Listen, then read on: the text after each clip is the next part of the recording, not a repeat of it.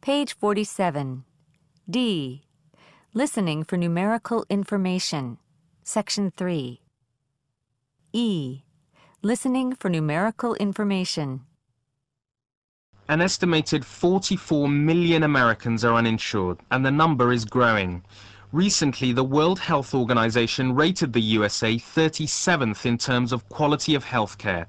Those countries with universal healthcare systems generally had better results. And the USA was ranked 54th in terms of the fairness of financial contributions towards healthcare.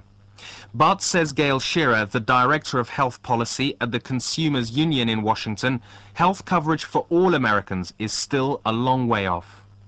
There have been efforts to get national health insurance in the United States ever since the 1930s, but there have been decades and decades of fights over this, and we haven't been able to reach a consensus of how you pay for a national health insurance program.